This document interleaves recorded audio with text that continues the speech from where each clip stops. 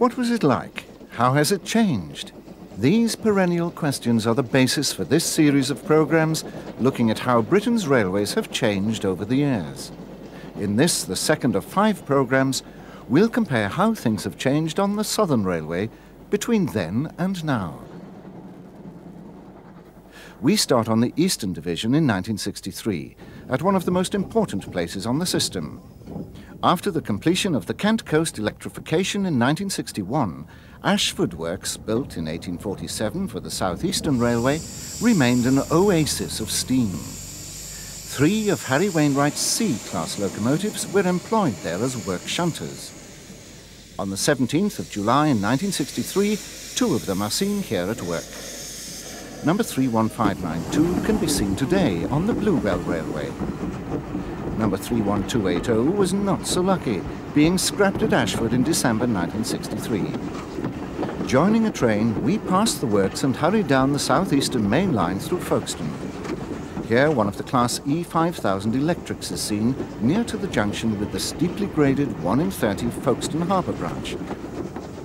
Our train is now passing along the famous stretch of line in Folkestone Warren. In steam days, there was a small Warren halt for visitors to the beaches here.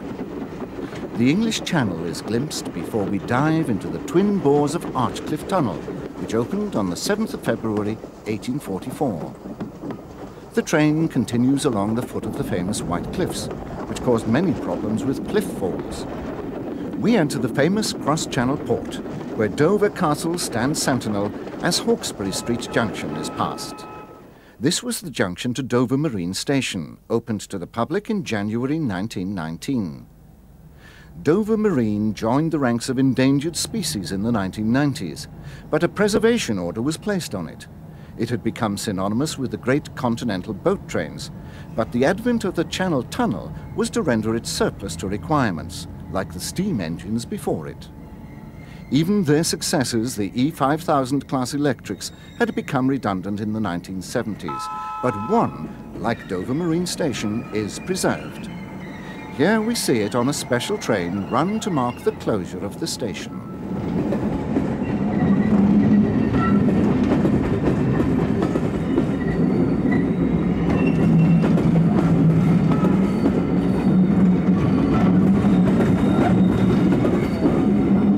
Less than 2 years later, the only tracks at Dover Marine are on the bulldozers, as the site is cleared ready for its next incarnation as a supermarket.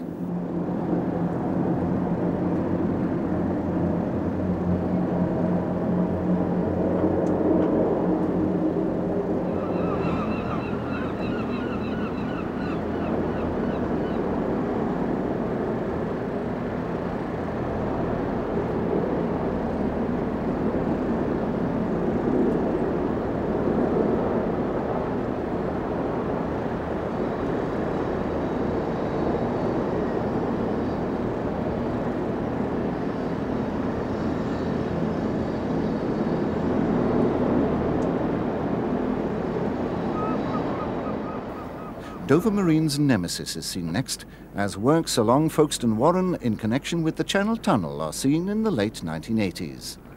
The internal railway system here was one of the largest seen in this country. Even the Class 33 diesel is a threatened species now.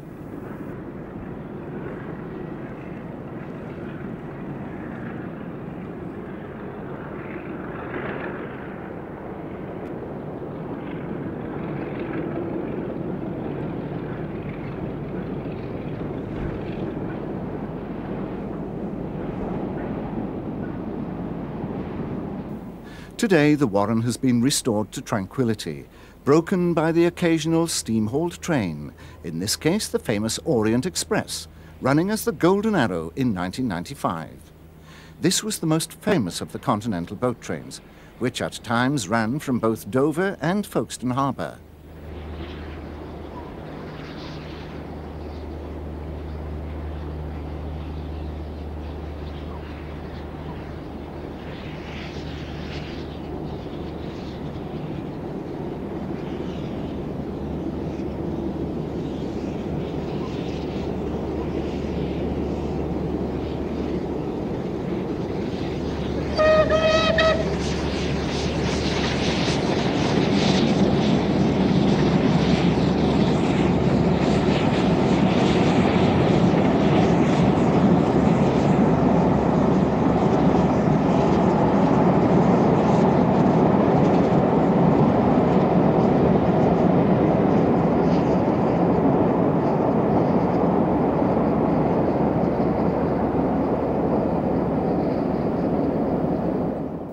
Folkestone Junction is the next place we return to, as a standard Kent Coast electric train made of classes 4 SIG and 4 VEP emerges from Folkestone Tunnel and passes the carriage sidings which still remain.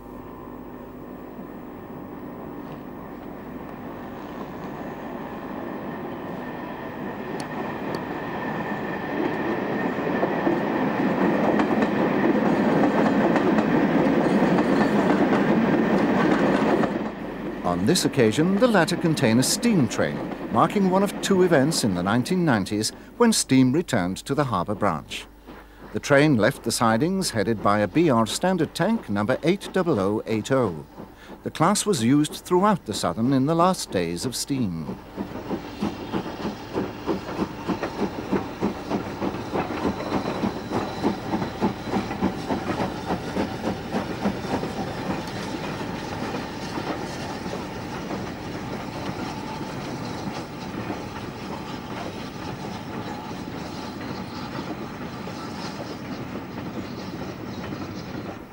The train is next seen leaving the harbour station headed by a Bullet Pacific number 34027 Tor Valley.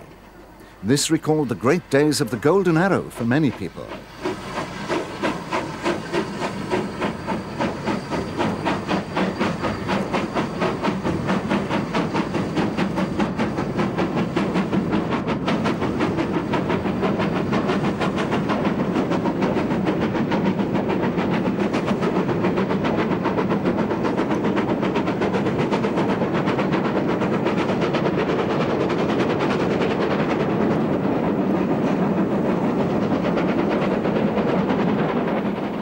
The modern successor to the Golden Arrow is the Eurostar. Our final view of Kent Railways is where we started, Ashford, where a direct Paris to London Eurostar is seen departing from the international station, opened in 1995. The town is once again an important place on the railway map.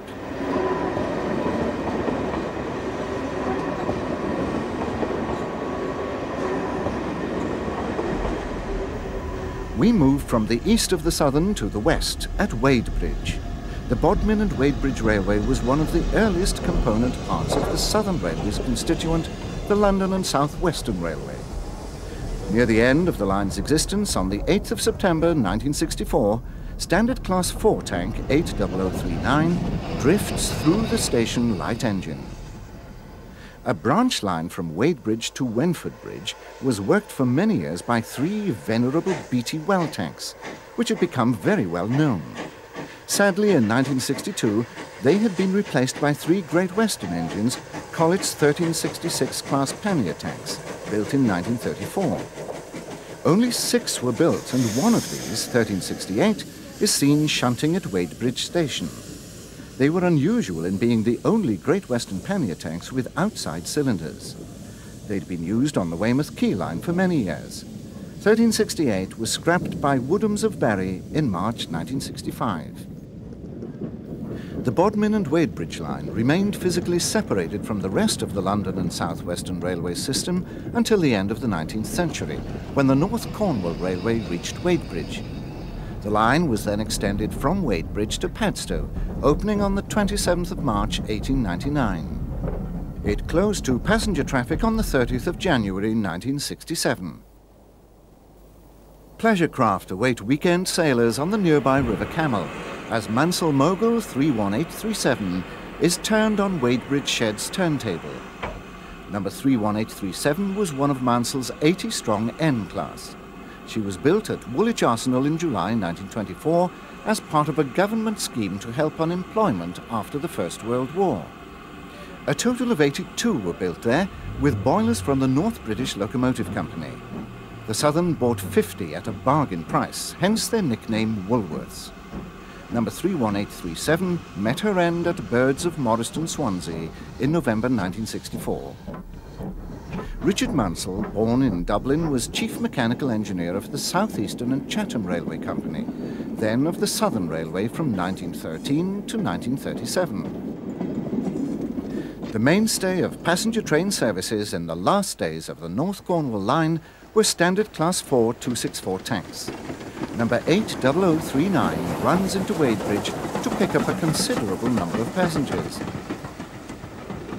We're now going to join 80039 as she hauls away for a trip over the North Cornwall line to Launceston. We pause at the second station out from Wadebridge, Port Isaac Road, on the section opened on the 1st of June 1895. Its very name indicates how the late arrival of the line failed to increase development.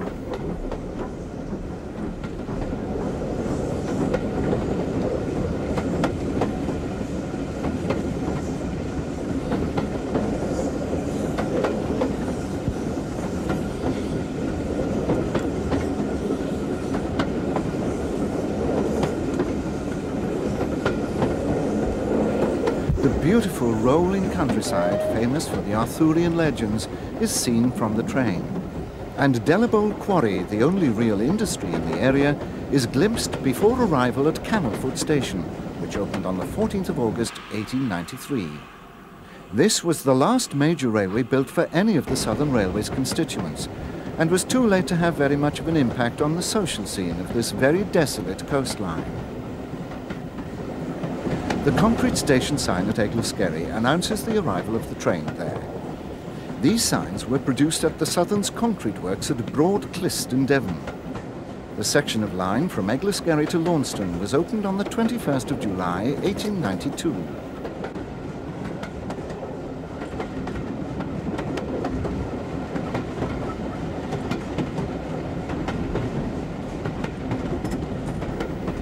Number 80039 runs round its train at Oakhampton, passing Mickey Mouse Tank number 41206. Oakhampton Station on the northern slopes of Dartmoor was opened on the 3rd of October 1871 and was the main junction station for the Southern's lines to Plymouth and to Bude and Wadebridge. Collectively, these secondary lines were known as the Withered Arm, and it's doubtful whether some of these ever made any money at all.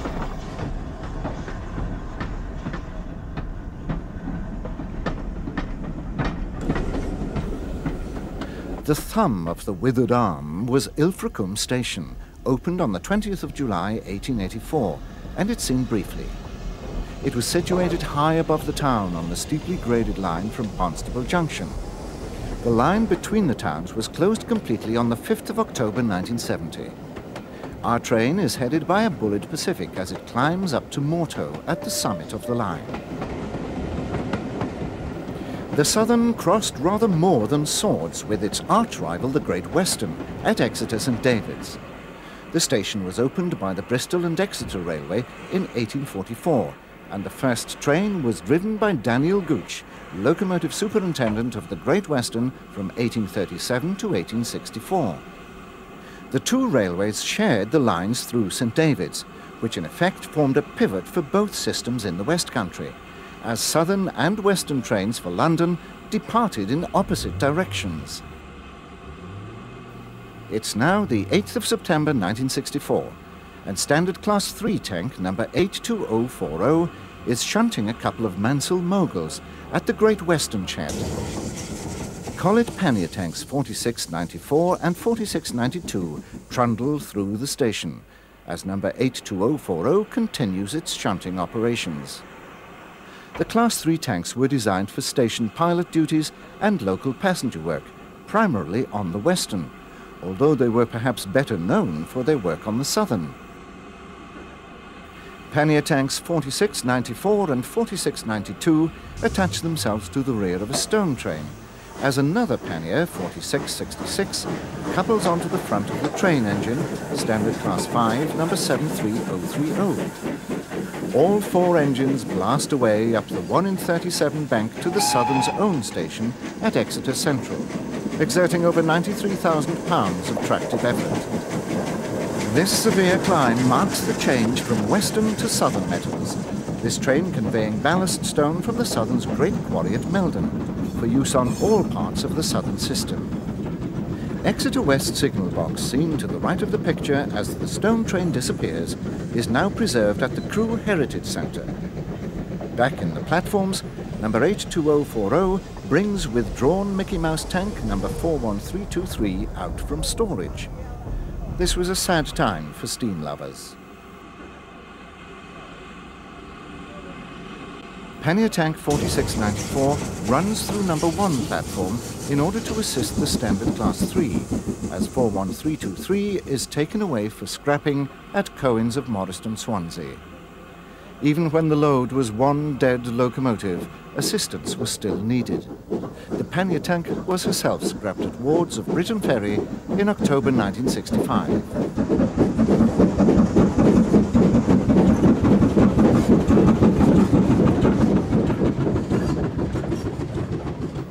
Rebuilt Bullied Battle of Britain Pacific 34052 Lord Dowding, running through light engine to take up its next duty, brings a genuine southern flavour to round off our views here. Retracing our footsteps today reveals a very different scene. The withered arm was amputated in 1966, although the China Clay traffic on the Wainwright Bridge branch meant that Wadebridge kept its station for goods only for a while longer.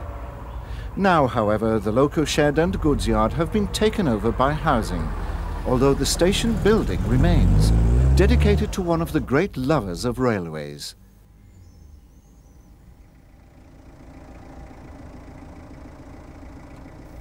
The iron railings indicate this was once where the enthusiasts of the 60s stood, overlooking the yard the small Beatty and Pannier tanks once shunted. The former goods shed also survives, enjoying a new function.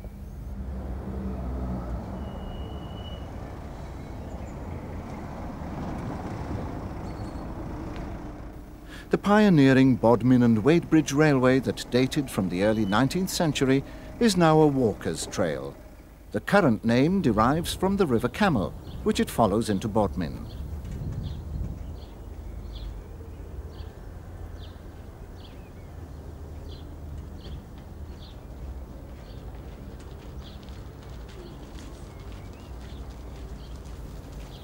On the North Cornwall line, Port Isaac Road is one of the few stations that still retains its railway look. It's easy to imagine the Cornish portion of the Atlantic Coast Express rattling in behind a Drummond T9. This is due to the enlightened attitude of the present owners, who are lovingly restoring it to its original condition. Wouldn't it be nice to see track between the platforms once again?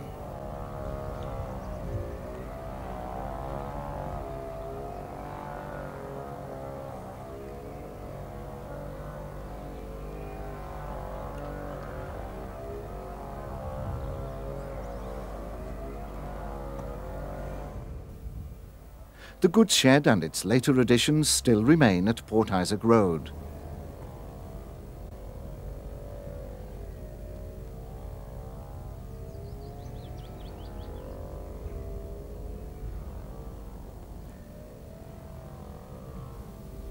Moving on, we come to Delabole. The station still survives, but is rather isolated in a sea of new building work.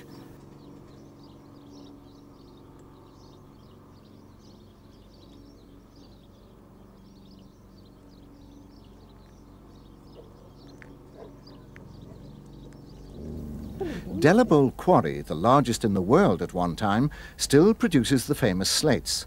But the line of the railway, which lasted barely 2/3 of a century, is difficult to see. Just around the corner from Delabole, the course of the line, another third of a century on since closure, is more easily tracked. The exposed nature of the area is ideal for the modern form of back-to-basics power. A different form of old-fashioned power, the push bike, is celebrated at the old Camelford station. The canopy remains, or rather the supports remain, inside the museum.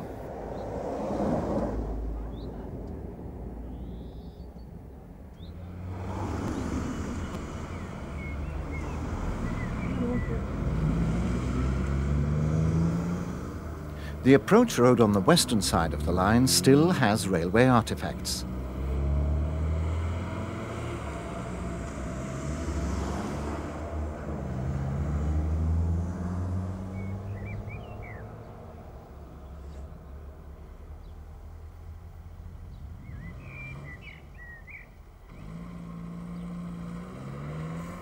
Oakhampton is one of the enigmas of the withered arm. The station buildings, goods shed and even the signal box and covered footbridge remain today, albeit in a very run-down condition. The station retained a truncated service from Exeter for some time after all the other lines in the area had closed, but it too eventually succumbed. A few summer weekend services have been provided at odd intervals, and proposals are frequently put forward to reinstate the service, but to no avail. However, the line through the station survives to this day, serving the legendary Meldon Quarry. As a result of the Conservative government's privatisation of the railways, the line from the quarry to Crediton was sold outright to English China Clays in 1995. Regular ballast and stone trains still pass through Oakhampton. Exeter St David's remains the South West's principal railway crossroads to this day. Both the Western and Southern continued to serve it throughout the British Railways era. Today it is served by more individual rail companies than ever before. However, even these scenes, apparently recent, are now history, as the haulage of normal passenger trains by diesel locomotives ceased in 1994. This Class 50 diesel type now being extinct on British Rail metals, as is British Rail itself.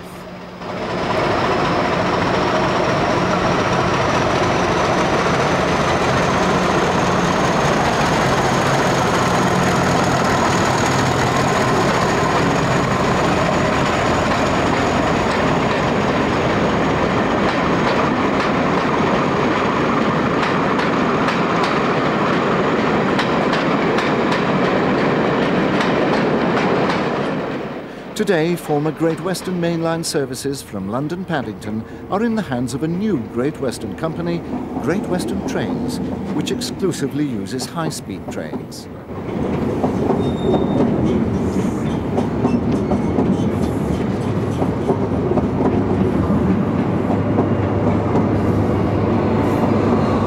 Through trains from the north of England and Scotland are handled by cross-country trains, who use a combination of HSTs and locomotive haul stock.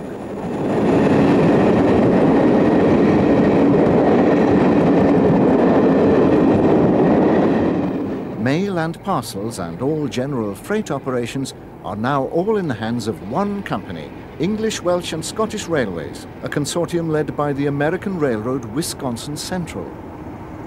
This took over 4 separate freight and mail businesses that had been established by the government in preparation for privatization. So very many livery variations were to be seen on freight locomotives in the mid-1990s.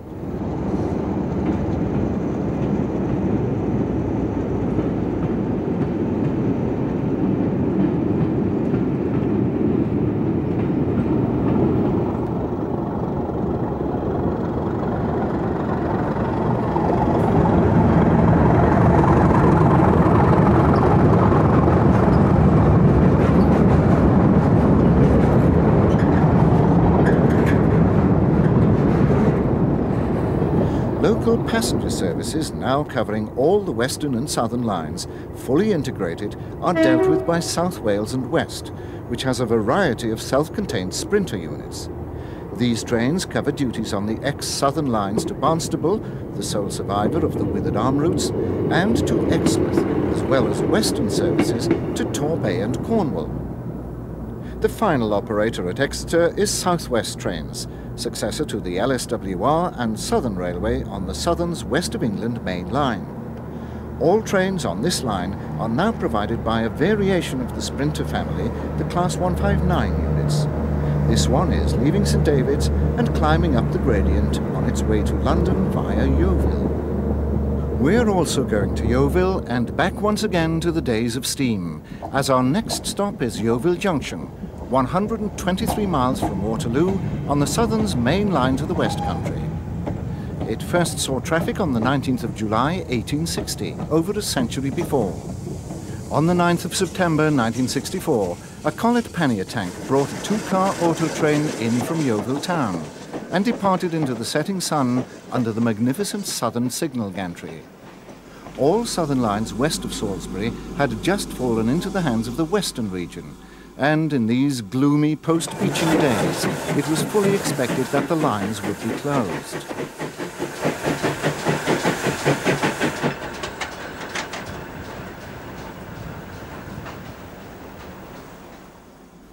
A grimy Churchwood-designed small prairie, number 4593, was shunting a parcels train in the extensive sidings.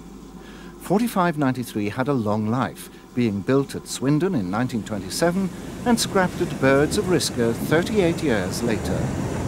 This class, built for branch line work in the West Country, numbered 175 examples. 14 of the class have been preserved.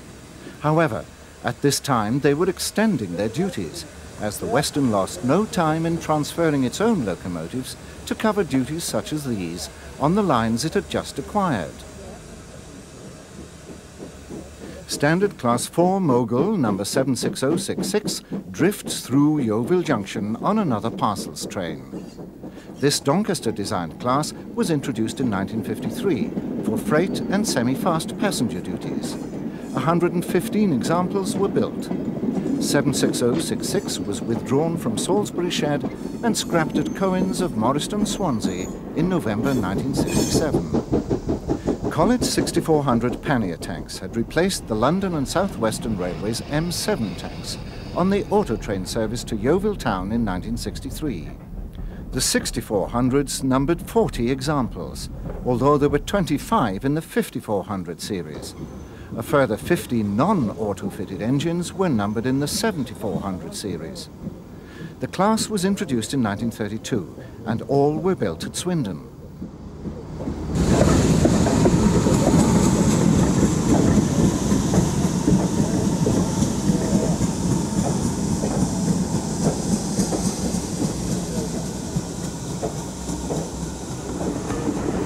We've now joined the auto train headed by number 6430, now preserved on the Dart Valley, on a trip up the main line to Sherborne, 4.5 miles away.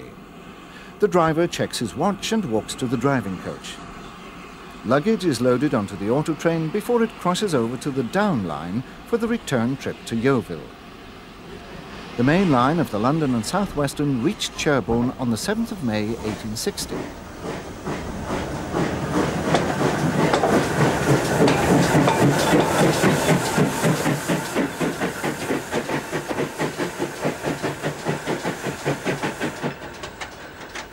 The large gong used for warning can be seen above the auto coach's window. This was operated by a foot pedal. The important market town of Sherborne was perhaps known to railway enthusiasts through its public school. Mansell's famous schools class, number 30906, was named after it. Yeovil Junction is soon reached and the auto train returns to its regular run from Yeovil Junction to the town station. Of 3 stations at Yeovil, namely Junction, Town and Pen Mill, only Yeovil Town has been closed, along with the branch to it, on the 2nd of October 1966.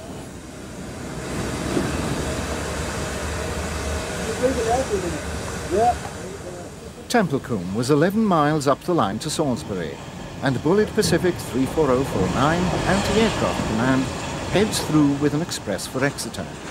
She's quickly followed by 34074 46th Squadron, hauling a Mickey Mouse tank towards Salisbury. At Salisbury, the most important station on the West of England main line, Mansell S15 number 30844 backs into the bay platform to haul a stopping train westwards. One of Mansell's 50-strong U-class moguls, number 31613, then passes Salisbury C signal box. Today, the West of England main line is thriving once again, after the threats to its existence in the 1960s. The Western had been forced to retain it, even though they wanted to concentrate traffic on their own rival route. But in the 1970s and 80s, it had gradually returned to southern ownership. The true revival began in the 1980s, when Network South East was formed, and the various British rail sectors were encouraged to compete. NSE increased the public profile of the line, which included the running of steam specials from Salisbury to Yeovil Junction. The junction station is but a shadow of its former self, as the Western, prevented from closing the line, had reduced it to a single track, closing many of the intermediate stations. For a time, Yeovil Junction itself was threatened, passengers being expected to drive to Sherborne to get on a train. Wiser counsels prevailed, and Yeovil Junction remains today and is still a junction. In 1994, celebrations were held to mark 150 years of railways at Yeovil. A steam service was restored for the weekend between Yeovil Junction and Penn Mill, using an LSWR Drummond M7 tank, the Southern's favoured power until the Western takeover.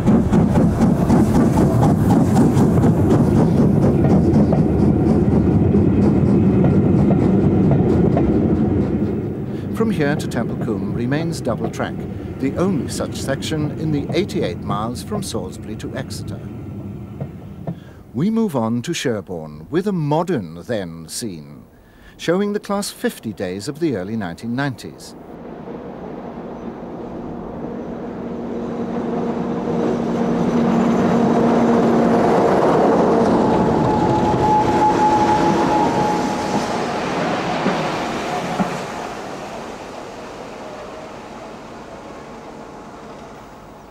The real now seen at Sherborne is illustrated by one of the ubiquitous Class 159 unit trains. The advent of these trains has seen a substantial increase in patronage, and the line now has a secure future.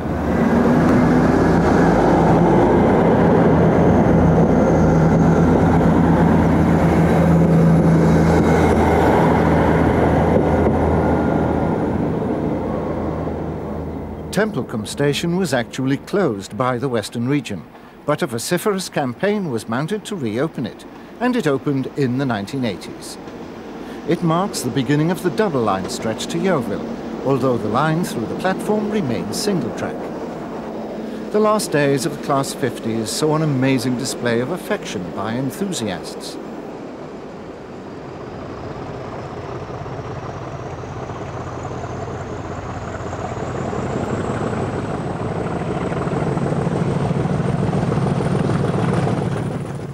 Salisbury's importance as the hub of the line was further strengthened when the maintenance facility for the fleet of Class 159 units was established here in 1993.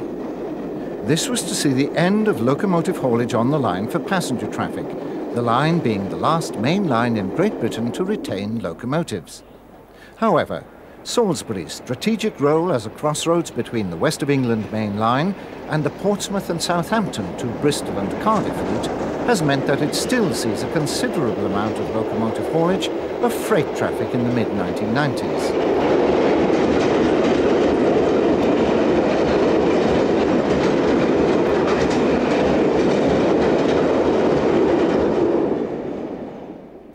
Freight traffic has included the disposal of nuclear waste.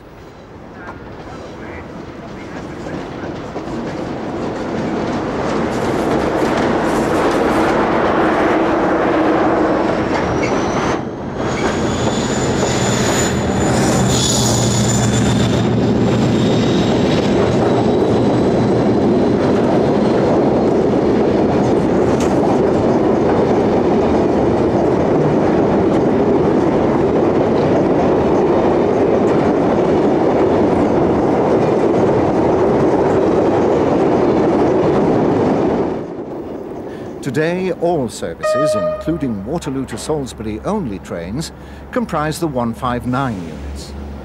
These were supplied to the line in preference to electrification, and their versatility has meant they have widened their scope quite considerably.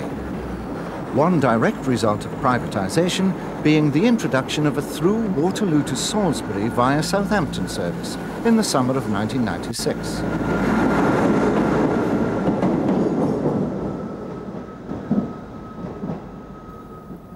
By contrast, we now visit one of the Southern's most loved branch lines, the Hayling Island line. On the 18th of August 1963, Stroudley Terrier number 32662 runs into Havant Station.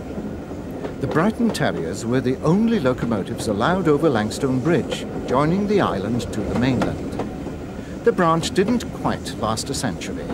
The section from Havant to Langstone was opened in 1865, and to Hayling Island on the 17th of July 1867. It closed completely on the 2nd of November 1963. During that last summer, Terrier number 32660 departs from Hayling Island, whilst sister engine number 32650 prepares the next train.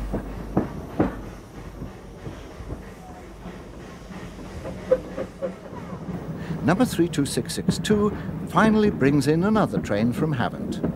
All 3 terriers are preserved. Today, Havant Station still boasts a busy train service, but not to Hayling Island. The familiar Southern Region electric units of classes 4 SIG and 4 VEP dominate most workings, but the passengers now arrive at the station in their cars, which are parked where the little terriers once brought them to the junction.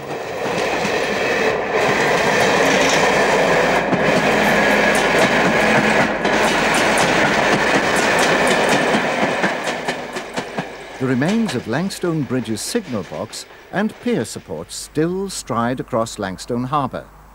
It was the need to replace this bridge in 1963 at a cost of £400,000 that led to the line's demise. Unlike almost every other branch at the time, it was actually running at a profit. A solitary signal post remains to indicate that this was once a railway. Most of the line was converted to form the Hayley-Billing path and cycle track, and these are the sorry remains of the terminus at Hayling Island today. Where the terriers once fussed about, known here as Hayling Billies and thus the name of the trail, today stands the almost inevitable industrial estate. A notice at the heart of what was once the station gives visitors the history, and the house in the background of this illustration can still be identified in Station Road to give a sense of perspective. One nice touch is that the industrial estate is hidden by a new building for the local theatrical society. It even looks a bit railway-like.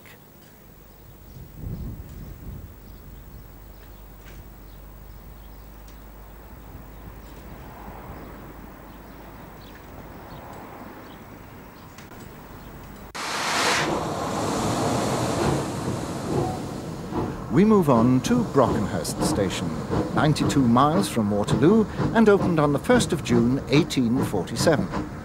Bullied Pacific number 34085 501 Squadron starts out on the 1 in 176 grade climb to Lymington Junction. On the 16th of July 1963, M7 number 30107 departs from Brockenhurst on its way to Poole via the circuitous route known as Castleman's Corkscrew. Charles Castleman was a wealthy Wimborne solicitor who headed the railway company to build the line, designed to connect Southampton to Dorchester. It was opened on the 1st of June 1847 and passed through the stations of Holmesley, Ringwood, Ashley Heath, Westmoors, Wimborne and Broadstone. The arrival of the Dorset Central opened up a new route to Poole and the rapidly growing resort of Bournemouth, which hadn't even existed when the line was originally built. A direct route to Bournemouth from Brockenhurst opened in 1888, and the Corkscrew effectively became redundant. The last passenger train ran on the 4th of May 1965. The M7 class tanks were introduced in 1897 for the London and South Western Railway to the design of the irascible Dugald Drummond, locomotive superintendent from 1895 to 1912. Number 30107, having deposited our cameraman, hauls Mansell push-pull set number 615 through Poole to take water. This is Bournemouth Central, originally Bournemouth East. East and West were joined in 1884. In 1963, Drummond M7s were still being kept busy on station pilot duties. The down platform at Central was the second longest in the country, and Merchant Navy Class 35028 Clan Line departs from it for Bournemouth West. Clan Line is preserved in main line working order. Our views of the Corkscrew are very different today. This is Brockenhurst with the first of the Wessex electric units used on services today to bear the livery of the new private operators of the whole of the Western Division of the Southern Railway, Stagecoach. It's ironic that the railways have been taken over by one of their old enemies. Stagecoach is a bus company.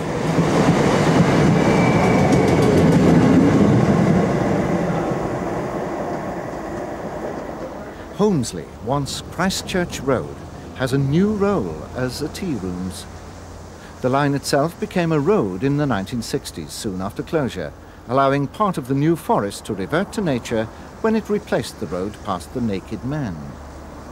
The corkscrew itself has disappeared along with much of its route, notably at Ringwood, where the railway site has, like so many others, disappeared beneath industrial development.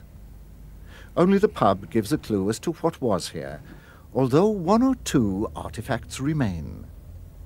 At West Moors, it took our cameraman some time to work out where the railway had been at all, but one or two clues were seen. The best clue was the name of the trail. Wimborne was seen briefly from the train in 1963 with its tall signal box.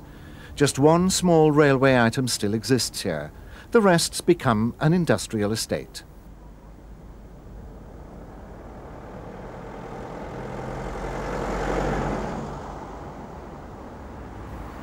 Broadstone, once the junction for the Somerset and Dorset with the corkscrew, has disappeared entirely. The course of the new line down to Creekmore and Poole has, however, seen a new use, as a relief road. Bournemouth Central is now simply Bournemouth Station, a major stop on a major route. The 1888 route was electrified in the 1960s, as the corkscrew, which has also been known as the Snake, was closed. For a considerable time, the third rail didn't extend beyond here, and trains for Weymouth were diesel-hauled, giving rise to a unique push-pull system using diesel locomotives with unpowered electric-type stock, known as 40C sets. Our final modern then scenes show this practice in action as a train for Waterloo is made up. The unpowered sets were pushed up from Weymouth by the specially fitted Class 33 diesels and attached to the back of a powered electric set classified 4 Rep. These were the most powerful electric units in the country, with 3,300 horsepower in a 4-car unit. They could haul 2 of the unpowered sets, which could be used as driving trailers when being propelled. The Rep/TC method of working came to an end in 1988, when the electrification was extended to Weymouth, and the Wessex Electric self-contained power sets were introduced. They remain the main express units on the line today. Stopping services are supplied by the usual SIGs and VEPs. This one is leaving Bournemouth from the Long Down platform, now the longest in use in the country. Our final area is Southampton and District, starting at Winchester, where on the 16th of July 1963, one of Adams' delightful B4 dock tanks, number 30096, shunts Winchester City's goods yard. These little engines had strong links with Southampton. 30096 was built at the London and South Western Railway's works at Nine Elms in November 1893. The LSWR had gained control of Southampton docks in 1891, and 14 of the class out of the total of 25 were sent there. Number 30096 received the name Normandy. She was withdrawn 70 years later and sold to Corals of Dibbles Wharf, Southampton, for further use. Her designer, William Adams, was locomotive superintendent of the LSWR from 1878 to 1895. Winchester City was reached by the LSWR on the 11th of May 1840 as part of the London to Southampton main line. The name Winchester City applied to the station between the 26th of September 1949 and the 10th of July 1967 to avoid confusion with the former GWR Chesil station, now closed. 2 years later, number 30096, now named Coral Queen, shunts at Dibbles Wharf, Southampton on the 25th of March 1965, having been bought out of service on her withdrawal in 1963. Being an 040 tank, she was ideally suited to the sharp curves. Her driver, Bill Cummings, looked after his charge very well. She was to be the last working steam engine in the Southampton area. Not bad value for an engine which cost £1,150 to build. She got her reward and is lovingly cared for today on the Bluebell Railway. The important railway town of Eastleigh is 74 miles from Waterloo and was originally named Bishopstoke. West Country Class 34029 Lundy roars by with an up express. She's followed by Standard Class 4460 number 75079, crawling by with a down train. One of Bulleid's Merchant Navy Class Pacifics, number 35023, Holland Africa Line, opens up after a signal check.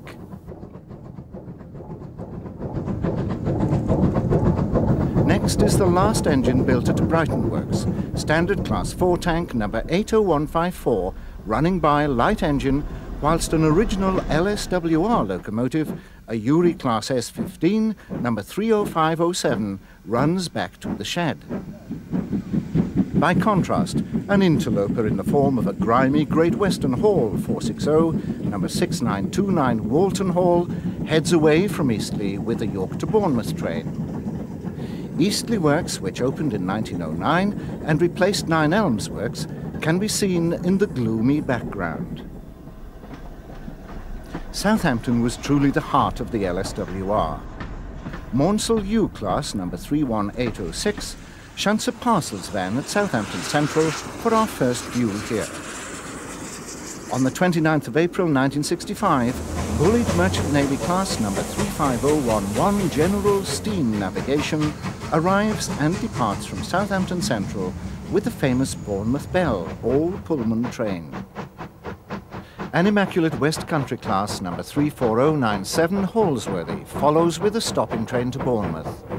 She was to meet her end at Cashmore Scrapyard far from home in Newport, South Wales in September 1966. Southampton Central was originally called Bletchenden and was opened to traffic on the 1st of June 1847 as the first station on Castleman's Corkscrew. Here, Standard Class 4 Mogul number 76062 hauls a freight train out to the west under the splendid signal gantry, now preserved as part of the National Collection. Following the Mogul is IVAT Class 2 262 tank number 41324, running light engine. These useful engines were well liked by Southern enginemen as they were easy to handle and good steamers. How the mighty have fallen! A filthy and decrepit Great Western 460, shorn of nameplates, pulls away with the York to Bournemouth through train. In the background, the clock tower of Southampton Civic Centre dominates the skyline above Central Station. The date was the 3rd of June 1965, and the halls would soon be withdrawn and their duties taken over by more foreigners, LMS Black Fives.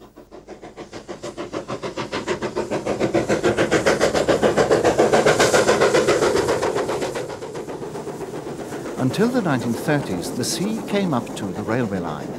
The Southern reclaimed the land from the sea to build the Western docks, whose cranes can be seen to the left of the picture.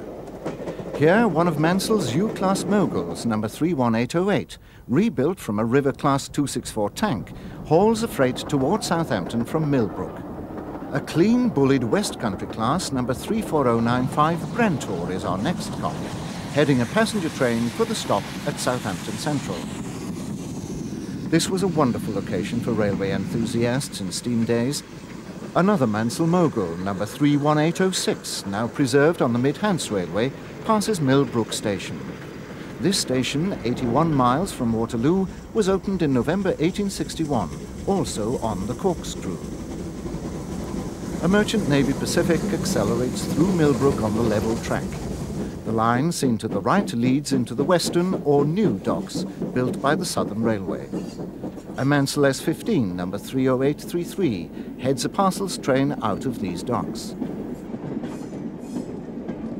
A sign of changing times, a Hampshire diesel-electric multiple unit clatters by as bullied Merchant Navy 35012 United States Lines is at the head of the Royal Wessex.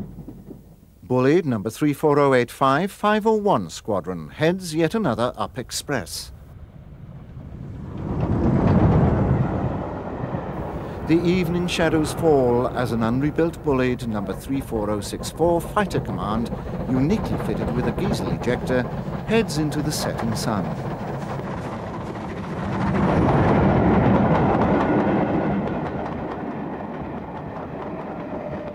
The shadows have fallen even further, and West Country Class 34041 Wilton has switched on her electric headlamps as she passes Millbrook.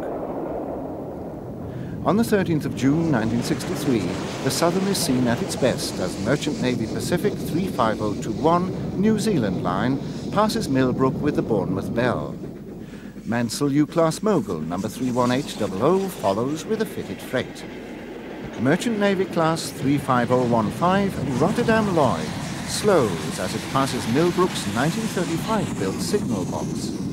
The spectacular show continues with West Country class number 34095 Brentor heading an up express towards Southampton Central.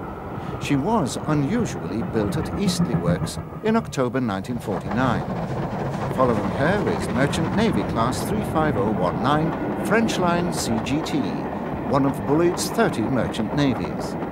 She was built at Eastleigh Works in June 1945 and rebuilt there in May 1959. Next in the procession is Standard Class 5 number 73043, hauling Midland region stock. Mansell S15 goods engine number 30833 is seen again crawling by with a short freight. She's fitted with a 6-wheel tender for use on the Central Division. These engines were developed from a Uri design of 1920 for the LSWR and were useful mixed-traffic locomotives, although officially built for goods duties. A train of petroleum tank wagons bound for the Esso refinery at Fawley is overtaken by Merchant Navy number 35008 Orient Line. Oil traffic was particularly important in the Southampton area. A double-chimneyed Standard Class 4 number 75079 plods its way from Millbrook before Brentor is seen once again. A procession of Great Western Halls then passes on different days in May 1965 with the York-Bournemouth through train, bringing our sojourn at Millbrook and our views of the railways around Southampton as they were then to an end. Today, or now, the railways of the Southampton area continue to prosper. The goods yard at Winchester has become a car park, but the railway services here are the most comprehensive ever. The basic traffic is for commuters, but as this train shows, there are plenty of through trains to other parts of the country, this being a cross-country train service for Birmingham and Manchester.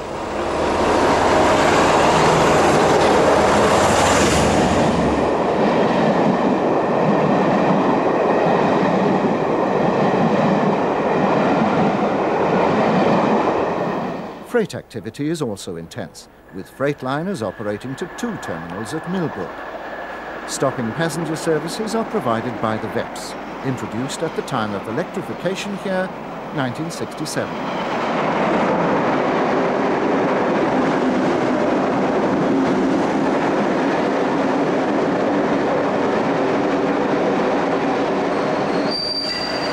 Eastleigh has always been an important railway centre. In the 1990s, the service from Southampton to London was increased to 3 fast trains an hour, sometimes using the West of England Class 159 units. The town retains its link with its steam tradition and actually owns a working steam engine. Mansell-designed S15 goods engine number 828 was built here and was restored at the works where it remains based.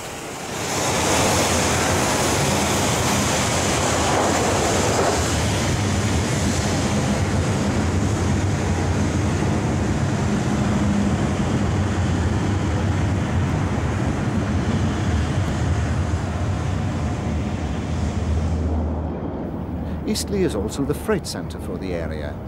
Here, a car-carrying train with rovers for export through Southampton docks has just changed crews at the Down Island platform.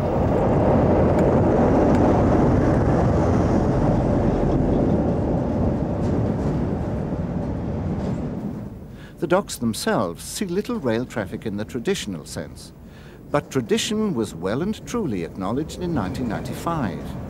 To celebrate the 50th anniversary of D-Day, the self-same B4 dock tank Normandy, which we saw at Winchester as 30096, returned to her old haunts with demonstration goods trains.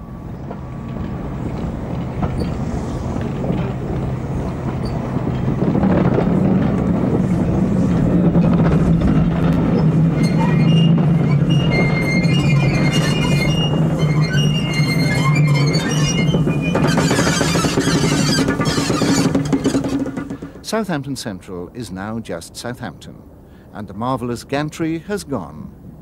However, trains still set off along the first part of the corkscrew, though few would recognise it as such today.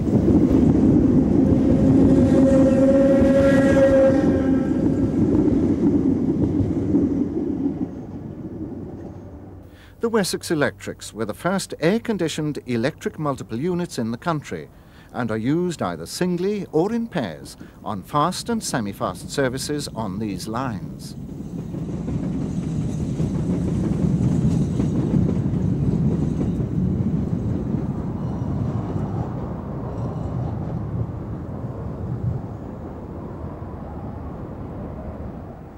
Finally, we return to Millbrook. An express speeds through formed of another Wessex unit. 24 of these were built in the late 1980s. In the opposite direction, a two-coach Sprinter unit passes. These are owned by South Wales and West Railway and operate an hourly service on the cross-country route from Portsmouth to Cardiff. Local services at Millbrook are one of the exceptions to the general rule of service improvements, as they are now 2 hourly compared to hourly from the commencement of electrification. VEPs are the usual stock, although SIGs sometimes appear.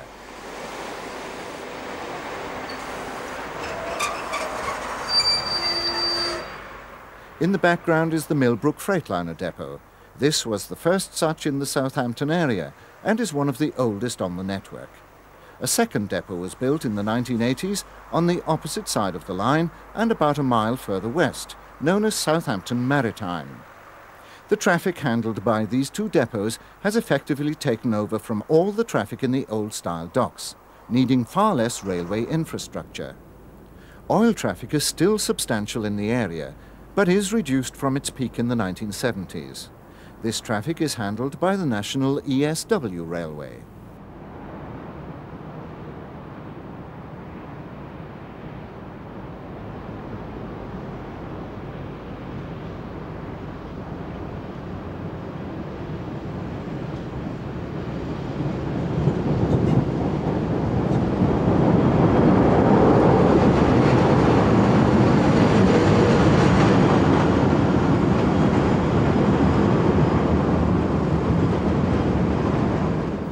Our last view mixes traditional and modern practice as the preserved electric locomotive E5001 heads eastwards at Millbrook with a special from Bournemouth. Such trains, operated by charterers, were effectively the first private trains on British Rail, long before privatisation was started.